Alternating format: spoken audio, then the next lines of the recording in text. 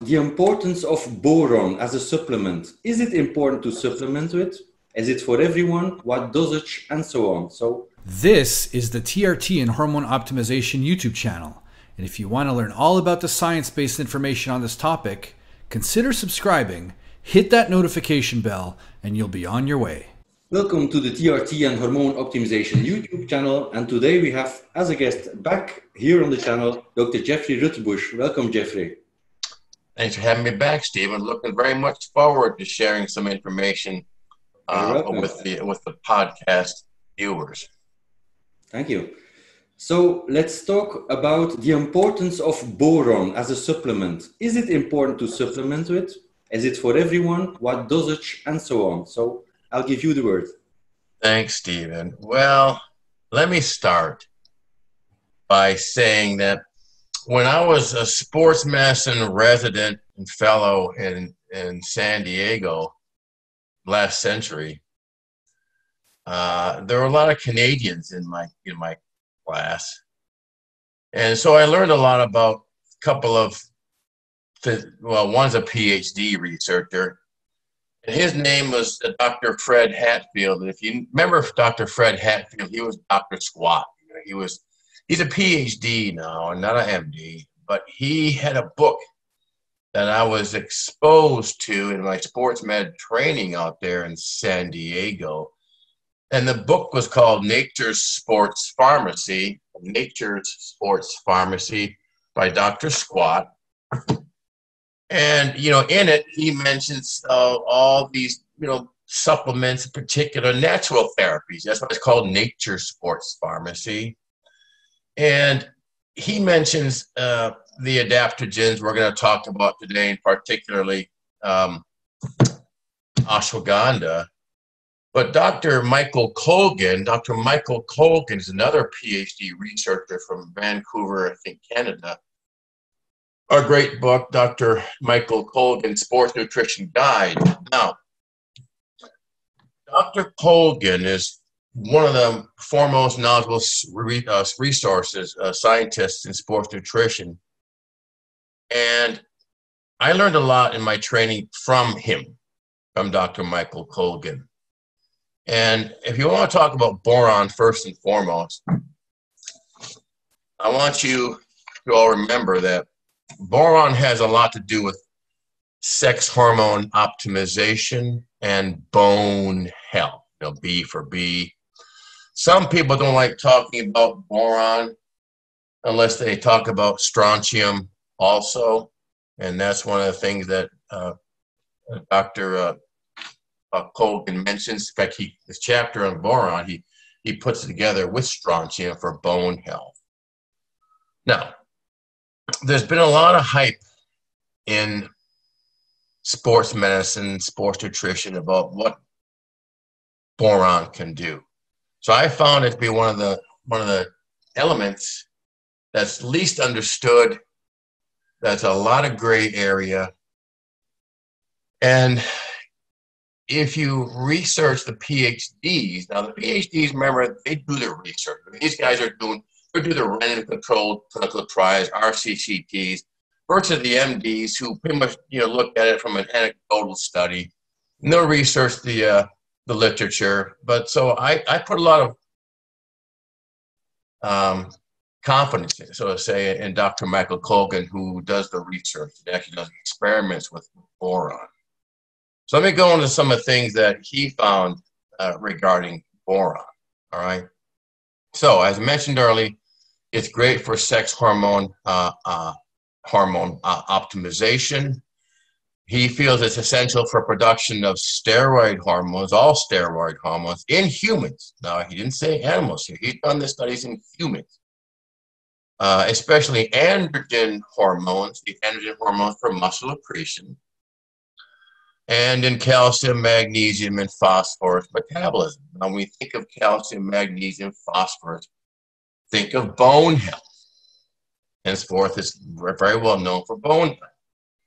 So in my studies, I came across the fact that, in essence, if you are not boron deficient, it doesn't seem to do much good for muscle accretion or optimizing male hormone.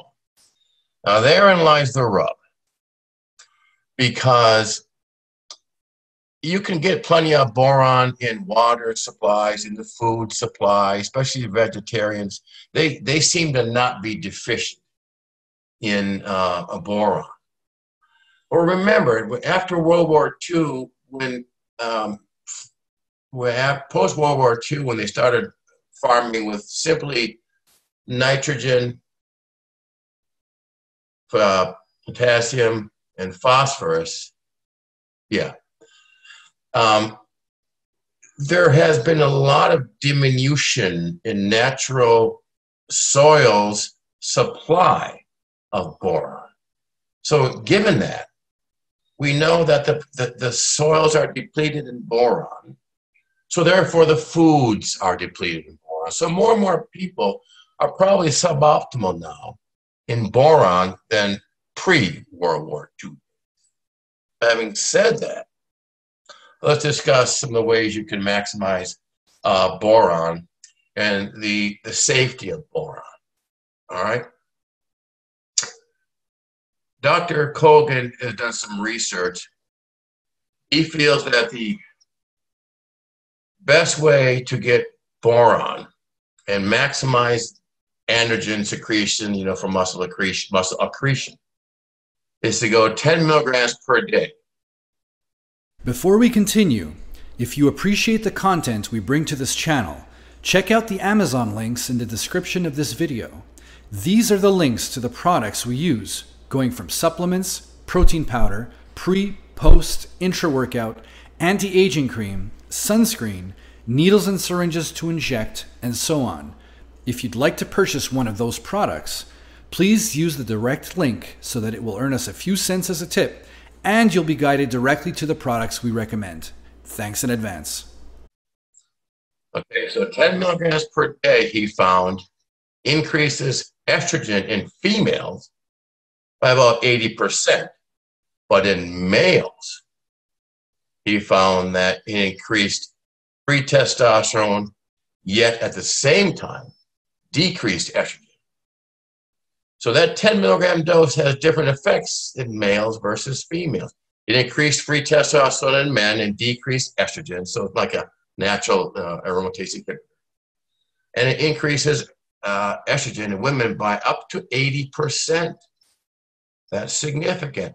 He also found that in population studies, people who had the men who had the highest percentage or amounts of boron in their bodies had a 54% lowered risk of prostate cancer.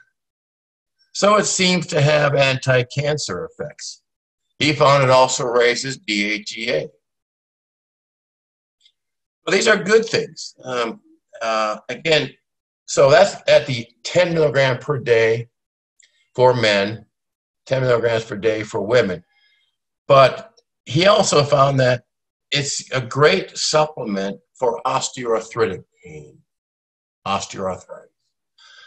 So he recommends in general that every body, men, males, females, get about 6 to 9 milligrams per day for improved osteoarthritic pain. And you got to hit that 10 milligram mark per day to increase hormone optimization for men, for muscle accretion, increase estrogen. So it's a very safe window. I mean, I've seen studies there that you can go up to about 50 milligrams a day and be safe. I've even seen studies in my research for this presentation that some people have gone up to 500 milligrams a day with no untoward side effects. But I feel that as long as you're under 50 milligrams, you'll be fine. But it seems that the best effects of boron are at the 10 mg per day. Again, it's most effective if you're boron deficient. So unless you measure serum boron, you're not going to be nobody knows, what I guess the normal amounts of boron should be. But I think it's got a very good safety profile. And given the fact that the soils have been depleted for so long due to nitrogen, phosphorus, and potassium only being repleted. I think it won't hurt anybody older who has osteoarthritic pain to go ahead and try a 10 milligram per day dose of boron. Having said that, what is the best method, so to speak? What's the best boron supplement? So, between all my research, I found out that, according to Dr. Hogan, he recommends a boron citrate or boron aspartate. So if you're going to get a supplement and give it a shot, try boron citrate, boron aspartate. But there's also a form called calcium fructoborate, which is in the literature. So there's all kinds of ways to get boron. I would recommend, however, boron citrate or boron aspartate at 10 milligrams per day to give it a shot. Again, it's well within the safety margin of not being above 50. And it's at that level where 6 to 10 is the level to get osteoarthritic pain relief. And at 10, you're going to go ahead and increase testosterone in men, in particular free testosterone. And you're going to get some mild aromatization inhibiting effect of the boron if you do that also. So let me wrap up and say, in preparing this lecture, talk to you, came across some notes from Dr. Jonathan Wright, who's a well-known MD that's been doing, anti-aging hormone and men's sexual optimization lectures and writing books for many, many decades. An old timer. He's even older than I am. But let me give you the viewers here what he recommends as a way to increase a man's natural or endogenous production. He recommends zinc picolinate or citrate. I know we're not discussing this. I'm just kind of this as a value-added benefit for guys who want to write this down, maximize the natural production of testosterone given natural therapy. Mm-hmm. So zinc picolinate, zinc citrate at 30 milligrams 2 to 3 times per day. Manganese, which is found to stimulate luteinizing hormone releasing hormone at about 15 milligrams per day. Now, vitamin D, Dr. Wright says vitamin D is important. He recommends 5,000 IUs per day. I take 10. Magnesium at 250 to 350 milligrams per day. And boron, he puts it at 10 milligrams. So now I got an MD that's got years of research dealing with these natural therapies. You got a research PhD that says the same thing. 10 milligrams seems to be that mark. So, in summary again, zinc picolinate citrate, 30 milligrams 2 to 3 times per day. Manganese, 15 milligrams per day. Vitamin D at least 5,000 IUs. Magnesium, 250 to 350 milligrams per day. And boron, 10 milligrams per day. That's his recipe. When he goes to lectures, he tells people that on the best results for maximizing endogenous testosterone production. Awesome. Thank you. Yeah, thank you. For watching this video. Now do this next. Click on one of these thumbnails to learn a ton more about TRT and hormone optimization.